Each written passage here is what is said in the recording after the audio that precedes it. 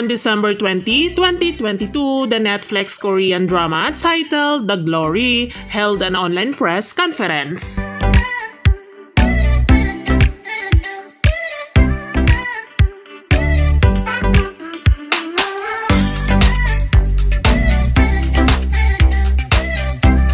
The Netflix Korea shared the production presentation photos of the main cast, Hye Kyo, Lee Do-hyun, Lim Ji-yeon, Yoon Hee-ran, Park Sung-hoon, and Jung Sung-il.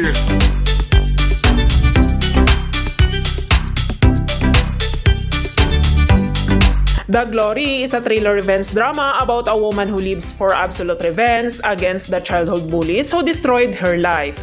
She plans the best way to get revenge after becoming a primary school teacher. She takes in the son of the man who tormented her the most to enact her vengeance.